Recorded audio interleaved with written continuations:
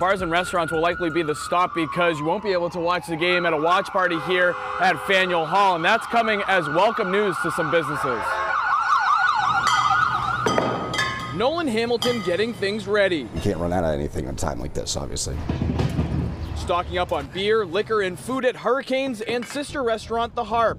Expecting big business for games 3 and 4 of the NBA Finals. And after a tough time with staffing early on, they're ready to go now. An extended postseason for the Celtics and the bartenders. It's crazy, a lot of long nights, but this is what the staff, kind of waits for all year long. So it's a huge payoff to get to the finals and kind of stretches the season out as much as they can.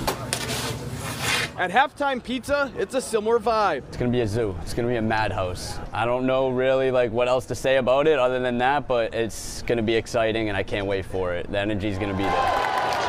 And after 2 well-attended watch parties for games 1 and 2, the city announcing there won't be one tomorrow due to incoming rain. Fans wishing they held it anyways. This week is stunning, so everybody should be out celebrating the Celtics. But this is actually good news for places like the Harp and Hurricanes. With the rain, we expect more people to be indoors here.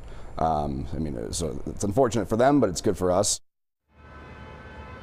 Now, even though there's no watch party here tomorrow due to the rain, it's still unclear whether or not the city will hold one on Friday for Game 4.